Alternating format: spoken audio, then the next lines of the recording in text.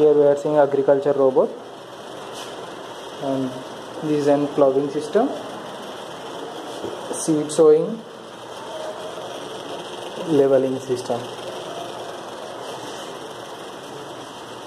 Now by using Bluetooth module we are going to control it, and this is a microcontroller and motor drivers connected to it, and we are going to use lead acid battery for a power supply. And here we can see an Bluetooth app through which we are going to control the robot, and when we send the characters to the Bluetooth module, it is going to change its direction. Now number 5 is stop. When you press 1, it moves forward. Okay, you can see the wheels are moving forward,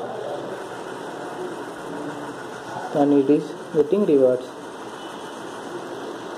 Now number 3, the wheels are getting back. So like this we can change the direction, and when you place it on the surface,